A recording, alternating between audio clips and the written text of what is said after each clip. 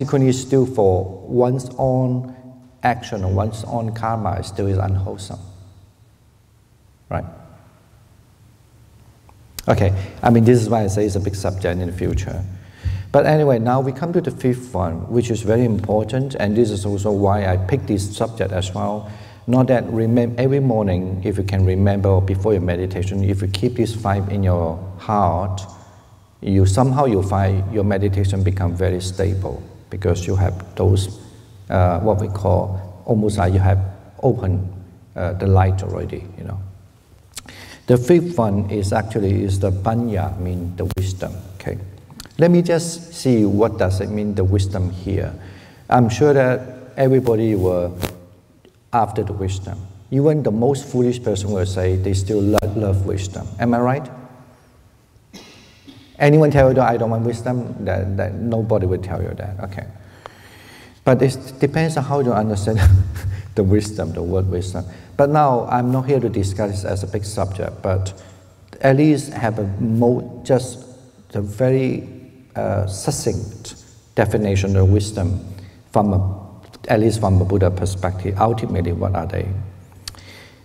Okay, panya vahoti, udaya atthagaminiya, panyaya samana gato ariyaya nipedikaya sama dukkakaya gaminiya, iminako bhikkhave panja pataniyanganiti. Okay.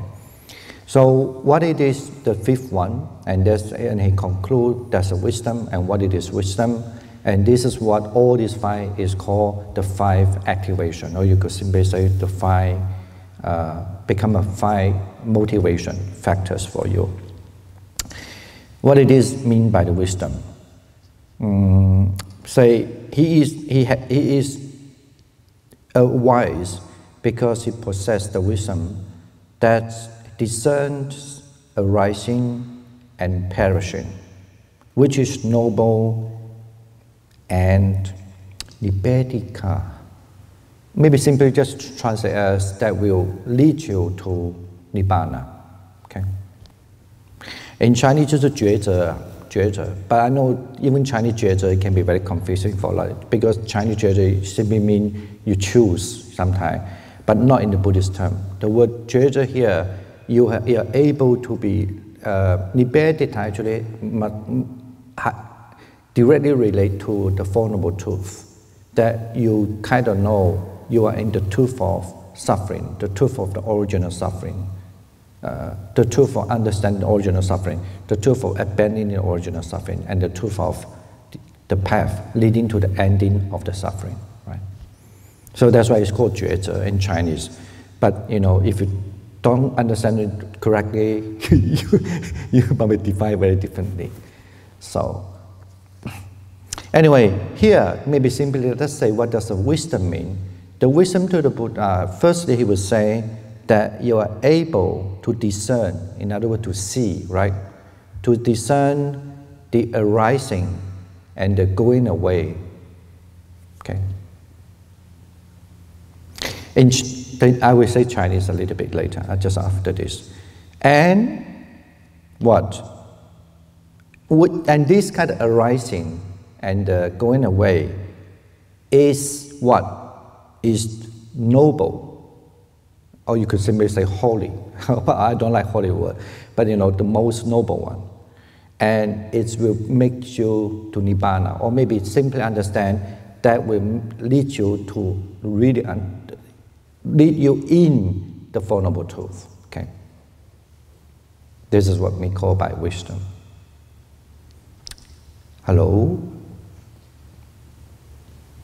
Can you understand that? Okay, simply just say, okay, the fifth one, why I need to activate, in other words, mean, remember there's a kind of thing called a wisdom, and which is mean you're able to see the arising and ceasing.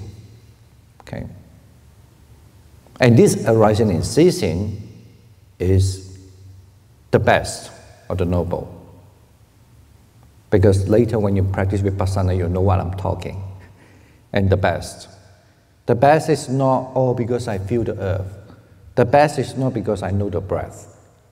Okay? The best is because you see the arising and ceasing. Don't worry, we will be there if you can able to meditate in that way. And that, only that, is the most noble, or the one we simply say noble, and that's the one that leads you to Nibbana, something like that. Okay, understand? Okay, this is what by the wisdom. Now, having said this, give you a little story, maybe easier. One of the very famous story. I use many very, I don't know how many very, you know. But the Sariputta, before he became the disciple, Sariputta as one of the monks during the Buddha's time, usually we call him as the, the general of the Dhamma, you know, the general of the Dhamma. So, what reason he is called general? In other words, many reasons, but the main reason is he can explain the teachings very well. Okay, or you could say second to the Buddha. You could just simply say that way. And what happened is that before he was really kind of like become a monk, or just really join the Buddhist community, and he met one of the earliest, one of the monks who become the Arahant, you know, the earliest one who become Arahant, the first five one, the first five, one of them. And when he saw this monk, he was surprised by his comportment. That's why he approached and asked, I see you look very different. Like very joyful, very serene, very calm, and I'd like to know who is your teacher. And then, of course, this monk, as an Arahant, but he's still very humble. He say, "Oh, my teacher is who?" But then he said, "What did your teacher taught you?" So, and then he say, actually, he asked, you know, how do you come in that kind of stage? He was very humble. He say, "No, I cannot explain very well, not like my teacher." Basically, then he asked him, "But you still can explain something." So then he say, "Oh, okay, I can tell you one of the words. Sometimes do not think that the words, it doesn't work. It's very, very powerful." I would say that a little more. Let me just say the words first. And then when he heard the words, the Sariputta, at that time his name, before he became a monk, he didn't call Sariputta, he was called Upadisa. And then the teacher, Upadisa, after hearing that verse, he immediately became the saint, you know. The verse is say like this: Ye Dhamma hetu papava, tesang hetung tathagato aha, tesang jet yo nirodha evang vadi mahasamano. Okay. Simply translate, we say, all the Dhamma, here Dhamma refers to the phenomena,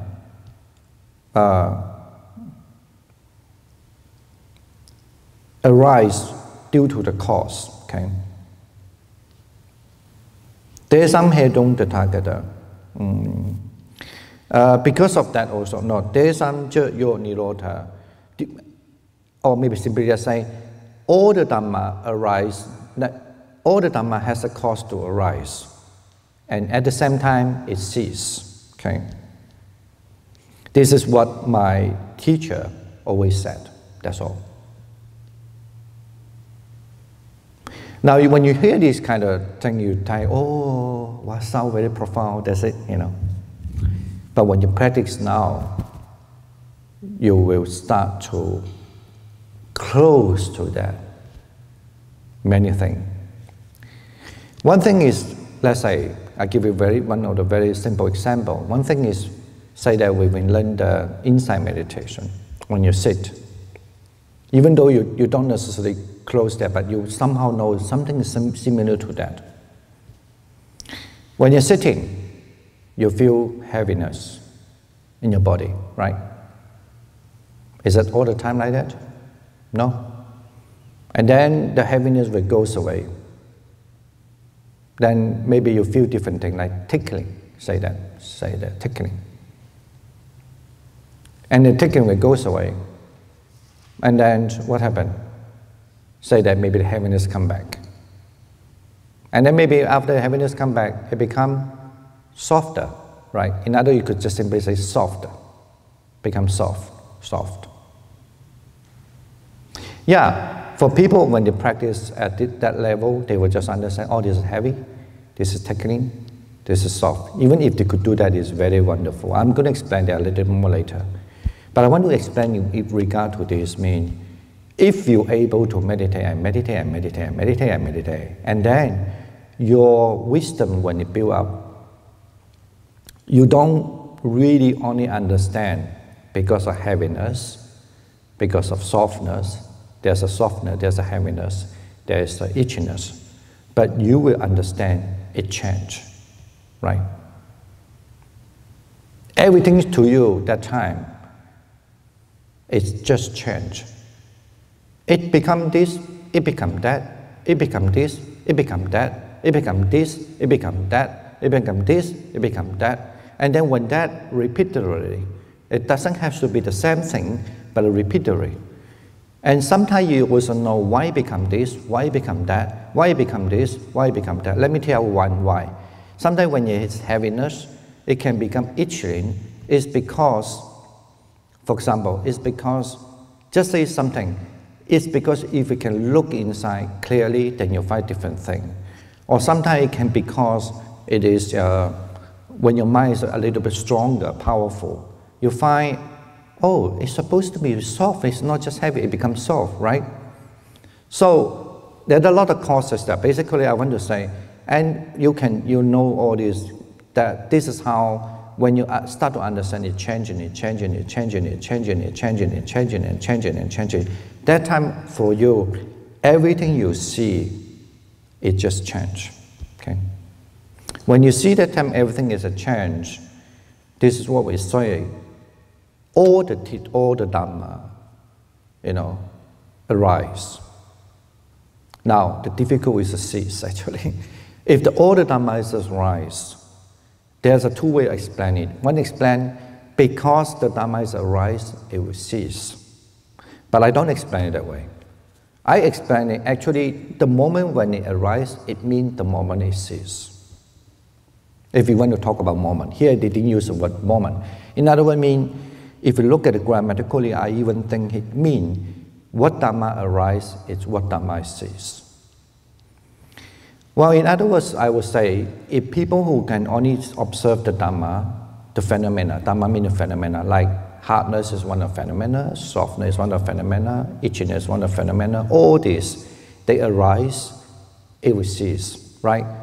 This is just one of the processes you start to see. But when your meditation when you're able to meditate become even stronger and more powerful, everything arises, just change to cease, okay? Okay. So because everything arises itself, it means it change to cease. Supposing you see something arise, but now you don't, that time.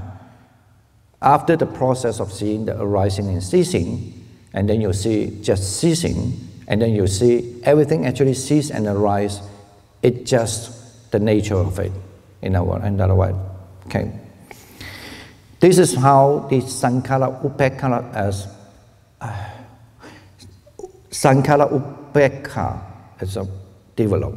In other words, this is how our mind come to the realization of the Nibbana. Close to, I won't say, this is how you see the Dhamma.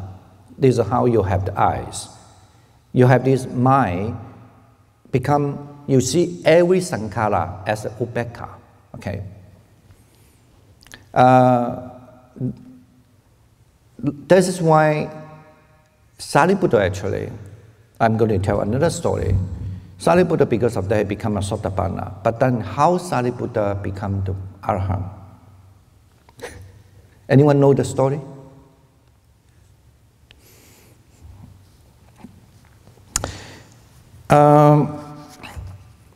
I need to jump then.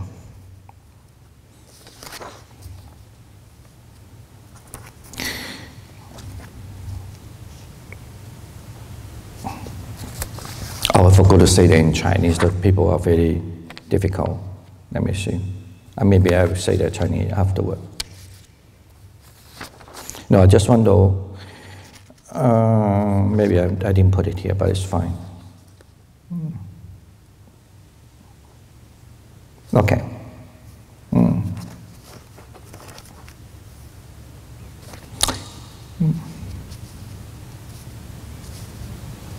You find it actually in the Majjhima Nikaya, number 74.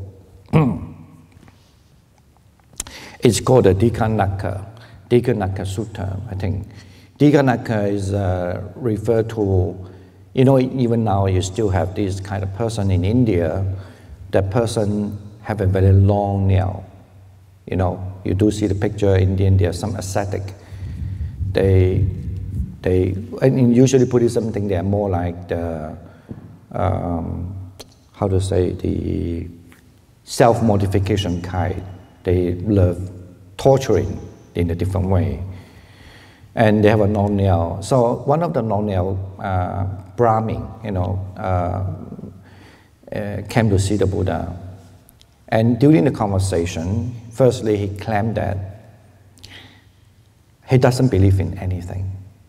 And that's what he doesn't believe in anything is become a truth to him, nowadays you have this kind of person too. They say, I don't believe in anything, I'm good. And I'm most powerful because I don't believe in anything, right? You have these people. And this person, that's what he claimed to the Buddha. And after a certain conversation goes on, and he still claimed that I don't believe in anything.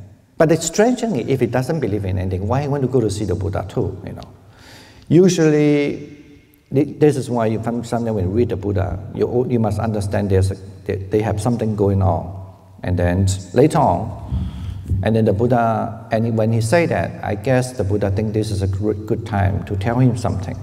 So that's why the Buddha replied to him, when you say that you don't believe in anything, it actually means you believe in something, That means you don't believe in anything, You have the view, you have the dishti.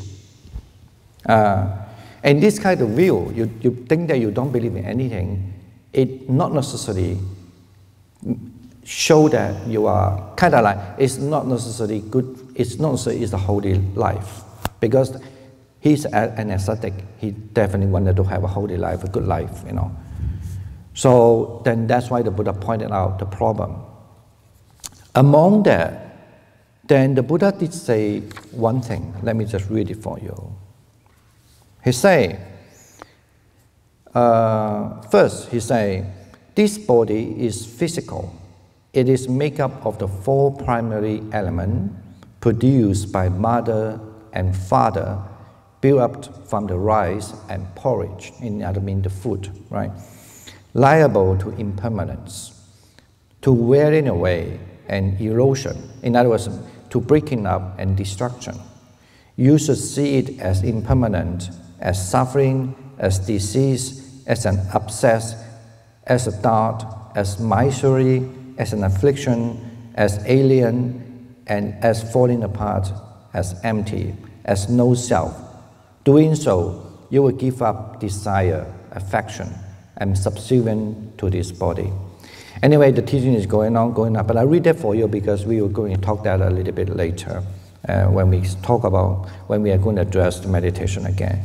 Now, after when he explained that to him, and then he did also say about there are 3 kinds of feelings. One feeling is called the pleasant feelings, one is the painful feelings, one is a neutral feeling.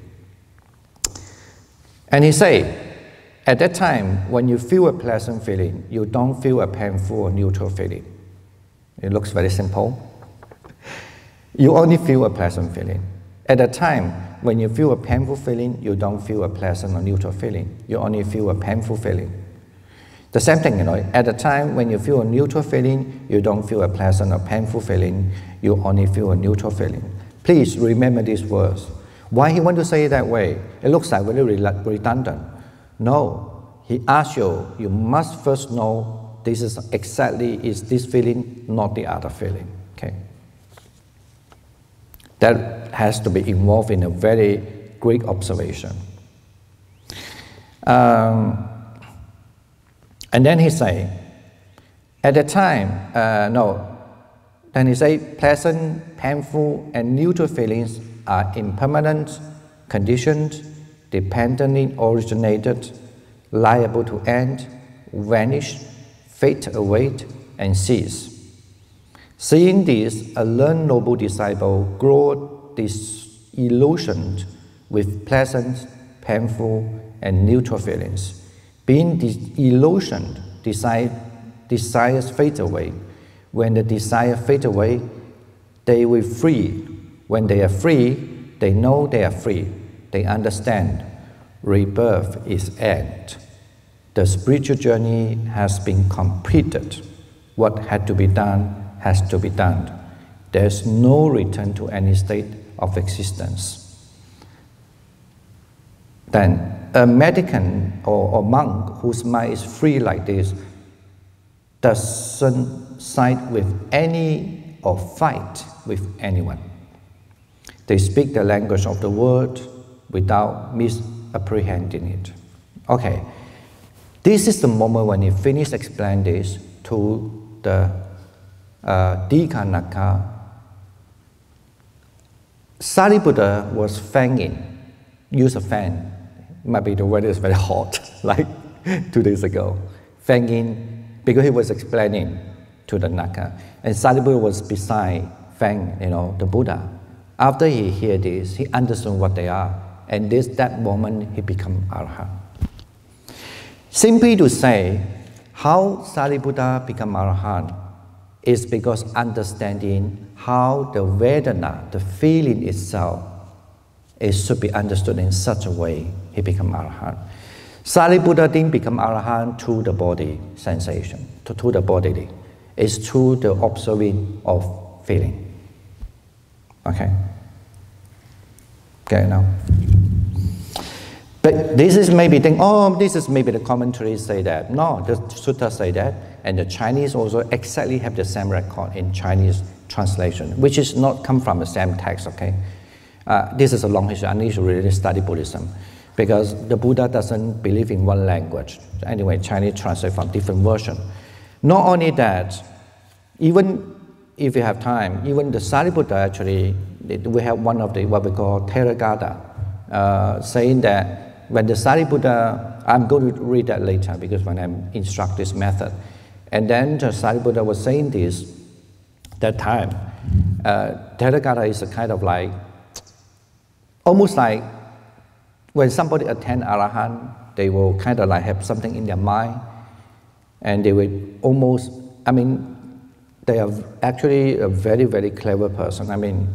They know how to use wording as well. So they kind of like kept it in a verse, that in those days.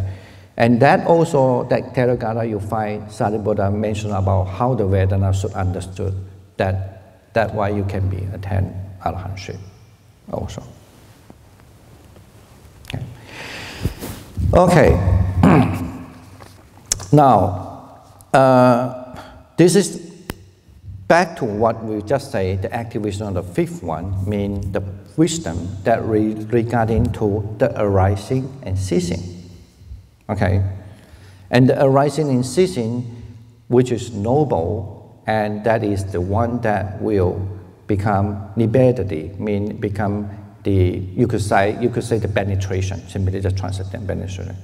It becomes a penetration to the Four Noble Truths. Okay?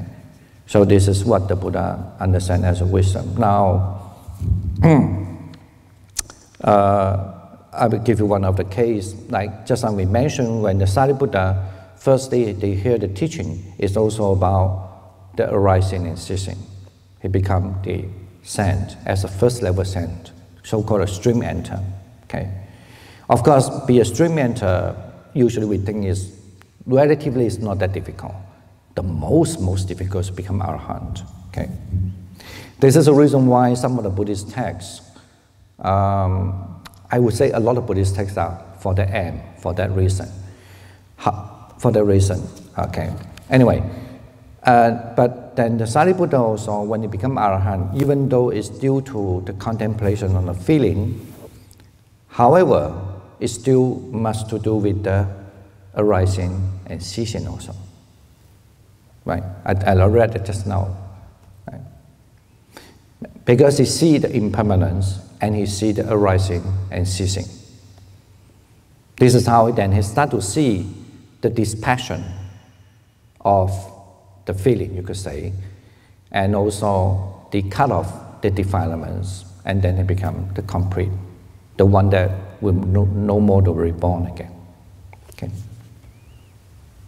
This is why all the time the Buddhism always define the panya, the wisdom, with the able to discern arising and ceasing. Okay. Okay, let me just say that in Chinese before we take the precepts. I didn't even say anything about Chinese, right? What did I say? 我要讲的就是我们上次讲到说我们有5种境情，好，所以我说，如果你每次在禅修或者你每天一早起来，如果你把这个记起来的话，那么对你的整个人生跟修持都很重要，因为这是法义嘛，这个法义好，有这种法义的话，你就对你不管怎么样，你就开启你的智慧。好，第一个我们已经讲过，就是这个信啊，我们也解释有4种信，其实真的说起来，我们只能用到2种。好，除非你有正道的了，那用到3种。那除非你就是已经是被佛印证过，你就才能用到全部4种，你都用得到。好，我们已经讲过了，就不要解释。好，第二个就是少病，所以呢，我们看到我们自己就算生病了，也不是大不了，还是可以吃，还可以喝。你不要看这种概念很重要的，那你人生就会改变了，不会一点点事你就觉得哎呀不能啊，我今天怎么样了啊？不是。你不会这么看，对不对？啊，所以你要建立这样的想法。第3种就是要真诚，其实就是原本的是说不要什么，不要狡猾。我简单讲哈，最重要就是对自己要很真诚。当然，你对自己真诚，你自然就对你要真诚。对人家不真诚的人，其实就对自己不真诚了。这个我们都很知道啊。我们现在不是小孩子了，对不对？我们都很了解。第4个。就是要尽情。这里的尽情是指这个字，因为这个字是 viriya。我常常说啊，我们也我虽然是常说，可能没有听过 viriya 这个字呢，尽情呢，它是不是指一种概念？它是指我们的心，那个心要有一种力道去做那件事情。那这件事要做什么呢？尽情就是一定要展扬善法。如果不善法升起，一定要把它舍掉。就是这样，那个心一定要这样。比如说，有时候我们会生气，当然我们有时候不一定做得来，但是我们总是要有这个心，一定要有往这方面去努力，对不对？就是不要自己给这个，就不善法嘛。你当然能舍就快点舍，对不对？那么善法是什么？这个我本来要解释，我没时间太多。比如说之前我讲过的修行功德，这个就是善法。这里面包括四无量心也是善法，四无量心成就的10种功德也是善法，当然就有很多很多的，就是这些，你就给他一直在瞻仰这些，而是把不善法要去掉。当然善法还有很多，你修观照的时候，那就也都是善法啊，这个都是一样啊。那第5个就是我们讲的慧，那么慧的定义是指什么？慧的定义就是，我还是用回巴利文来看好，因为比较明确的字来说。对，你可以以你的慧，就是说你能以你的智慧呢，那么圆满了，不是以你的智慧呢，可以看到升起跟消逝，他就有这么讲，升起跟消逝，消逝是指没掉的意思，那么圆满了，升起的跟消逝。这种人做了这种圆满的这种人，如果他能圆满了这个话，这个他就会，就是指这个身体跟消失，这个实际上是 noble， 就阿利亚，就是雅利安，当然不是我们圣，就是圣者的圣啊，是圣的，而且是就是我就说嘛，本来就说我们一般翻译叫抉择了啊，是抉择的，或者是一个洞察的，就是一种洞察的。那这个洞察是指是一种就是可以洞察而达到涅槃的这样子。那么这个就是智慧。那后来我也讲到说，因为既然说慧的定义这个不只是在这里了，每一个都是一样的定义。